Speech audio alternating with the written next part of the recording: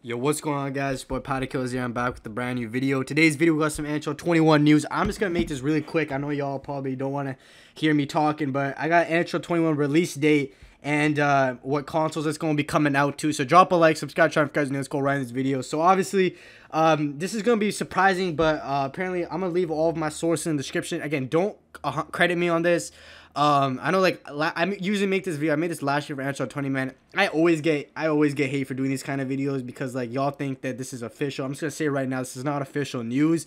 But yeah. So basically, NHL 21 is gonna be postponed until October 1st, between December 31st. So we don't know when the release date is gonna be coming, but apparently, according to this article, this is all of the EA games dates. So apparently, they're releasing FIFA and Madden in first quarter, and then they're going to be releasing NHL 21 in quarter 3, which quarter 3 is basically between October 1st to December 31st. Now, honestly, I'm just going to give my take on this. Honestly, I think this is much needed. You know, of course, like, I feel like September, man, it's just too early, man. Looking at the past couple games, they've been complete ass. Like, NHL 20, in my opinion, has been really bad. Like, you know, the game is good in, like, the first month or two, but it dies out. I really hope that this year we get a good game, and I'm actually kind of happy it's getting delayed because, I mean, with all the Corona stuff going on, you know, I feel like they need to take some time to actually make this game good because who knows when we're going to be quarantined, man. Like,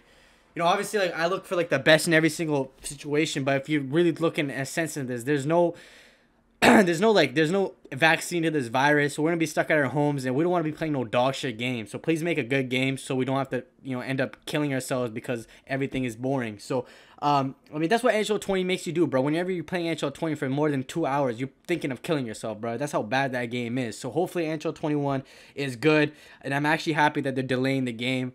In other news, apparently it's gonna be coming out on the next gen consoles, the PS5 and the Xbox Series X.